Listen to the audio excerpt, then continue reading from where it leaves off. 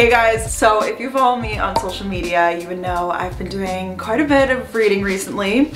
This isn't even all of it. This is just my favorite. So in today's video, I'm going to be telling you guys what you should be reading this summer or just in 2021 in general or just whenever. These are some of my favorite fiction books that I've read recently. I think that you guys are going to be really into them. Of course, I will say like reading is subjective. So like what I like, you might not necessarily like. I'm still trying to figure out like what genre specifically I like. I have gotten back into reading after honestly, what, 4 years? Reading for fun, reading fiction books is honestly amazing. Once you get into it, you just have to like read like 1 or 2 and then you kind of pick up speed again and kind of get back into the swing of things. If you used to be a reader or if you never were in your whole life, like just give it a little bit and then you'll get into it. And why not start off with one of these that are like great reads? They'll kind of like get you into the book right away. Also, if you don't already follow me on Instagram, you definitely should. I give updates on what I'm reading. If you go to my books highlight, I always post like mini reviews of when I finish a book and I tell you guys on my stories what I'm currently reading. And of course you could thumbs up this video to let me know that you want to see more book videos.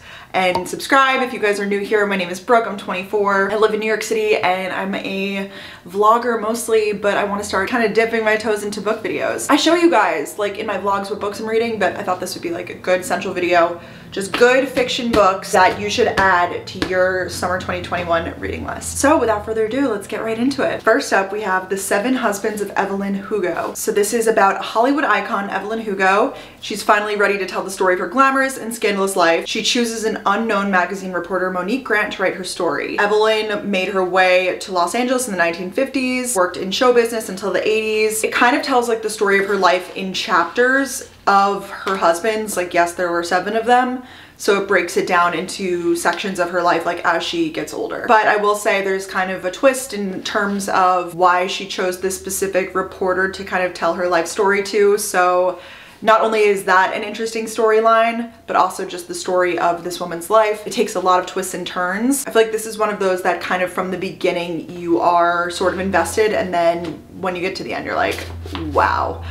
Damn. If you're into like Hollywood glitz, glamour, like that sort of stuff, this will be for you. Next up, we have It Ends With Us by Colleen Hoover. Sometimes the one who loves you is the one who hurts you the most. I will put a trigger warning, I guess, for this when I recommend it to people. I usually say a trigger warning for this one with domestic abuse themes. Lily hasn't always had it easy, but that's never stopped her from working hard for the life she wants. She's come a long way from her small town in Maine. She graduated college, moved to Boston, started her own business. When she feels a spark with gorgeous neurosurgeon named Rachel, everything in Lily's life suddenly seems maybe too good to be true. Love story, but let me tell you, this one made me cry a lot. You just feel so connected, I think, to the main character, the way that it's written. She goes back and reads like old journal entries, so it's told like in present tense, but she does a lot of reflection back to like her high school self and when she was growing up. Definitely a good one. I think I want to say I read this one really quick, maybe like 1 or 2 sittings. And I will say Colleen Hoover is one of my favorite authors currently. I'm reading another one of her books. I also read Verity by her. That's an honorable mention on this list, but this one,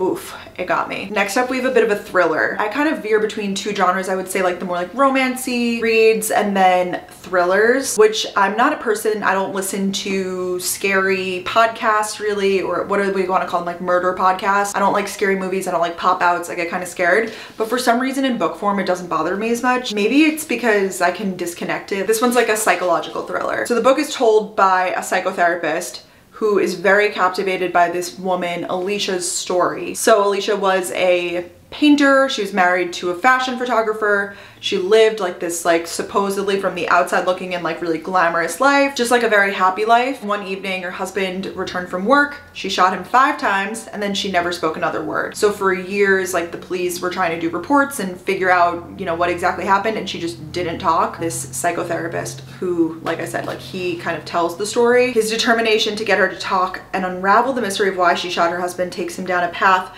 more unexpected, more terrifying than ever imagined. A search for the truth that threatens to consume him. Shocking, thought-provoking, and deeply twisted, The Silent Patient is a spellbinding psychological thriller about violence, obsession, and the dark side of passion. The twist in this one, insane. Like, I was reading the whole thing and I really enjoyed the book, but you will, like, my mouth like dropped to the floor when I was on like the last few chapters. I kind of like books like that, that in the end it all comes full circle. You know, sometimes you can see it coming, like this one, no. The cover of this definitely like turned me off. I was like, I'm not really into like scary, whatever. I personally didn't see this book as like too gory or too scary. It's more the psychotherapist, psychological analyzation of everything. Another romance read. This one is called The X Talk. It's told by this woman, Shay. She's in her late 20s. She works at this Seattle public radio station and she's worked there for a while. She's super successful. And then there's a new employee, newer, I guess I should say, Dominic. And basically the station is struggling. They're doing a lot of layoffs. The boss basically says, you're either fired or you guys have to co-host this show. They are enemies and it takes a turn. So then they start this podcast together, which I do like the fact that it kind of intertwines like modern references. Of course, podcasting, if you don't know, I have a podcast, so I thought it was interesting. Their audience gets invested fast and it's not long before the X Talk becomes a must listen in Seattle and climbs the podcast charts. As the show gets bigger, so does their deception, especially when Shay and Dominic start to fall for each other. In an industry that values truth, getting caught can mean the end of more than just their careers. There were some steamy scenes in this one. I read this really quickly too. I want to say in like 1 or 2 sittings. I tend to like sit down and read them in like 4-hour chunks. If you're looking for just like, you know, an enemies turned lovers sort of story, it's not even giving it away. I mean, like, it's on the back of the book, but it's good. This is like a lighter one. It's not gonna like make you cry. I didn't cry, at least. Next up, we have The Last Mrs. Parrish. This I genuinely read in one night. Like, I start to finish and I stayed up until like 1 a.m. because it was that good, and that is way past my bedtime these days. Amber Patterson is fed up. She's tired of being a nobody, a plain invisible woman. She deserves more life of money and power like the one that blonde-haired, blue-eyed goddess Daphne Parrish takes for granted. To everyone in this exclusive town, Daphne looks like a socialite. Her real estate mogul husband Jackson, they're like truly a couple straight out of a fairy tale, and Amber's envy could eat her alive. But Amber like comes into the town, basically. She comes into it targeted, like with a plan. Amber uses Daphne's compassion to insinuate herself into the family's life. Before long, Amber is Daphne's closest confidant, traveling with them, growing closer to Jackson. This one took so many twists that I wasn't expecting. We got the one layer of this woman trying to like infiltrate herself into this family. We've got the other layer of like how everything might not be as glamorous as it appears on the surface. We've got a lot of like manipulation going on. I am not gonna spoil it, but this was another one that like when you hit the twist, you're like, what? I just wasn't expecting it to take that sort of a turn. This is another one. I would say like romance thriller with this one, because I guess it like does have a little bit of both, but mostly thriller. Stay tuned for the twist. Lastly, I have a series, I guess, that I want to recommend to you guys. This is a young adult book, actually. I read this in the fall, I think, and I really, really enjoyed them. They were just like a nice, easy read, but I did still really enjoy the characters. What if America had a royal family? The Washingtons, that's right, descendants of George, have been on the American throne for 2.5 centuries. They're the most famous family in the world, but behind the glittering ballrooms and perfect public personas are romance and scandalous secrets that could cost them the throne. And it's about this family. We have like the oldest sibling, Beatrice, and then her sister, Samantha, and there's a twin. And then they have their friend who's just like a regular person, Nina. And there's this girl, Daphne, who she's more of like a finesser, like she's trying to like get her way in. But it's love, it's drama, it's family stuff. I also then read the sequel. I read it on my iPad actually, but it's called Majesty. I loved this book so much that I immediately had to download the sequel because I wanted to see where it went.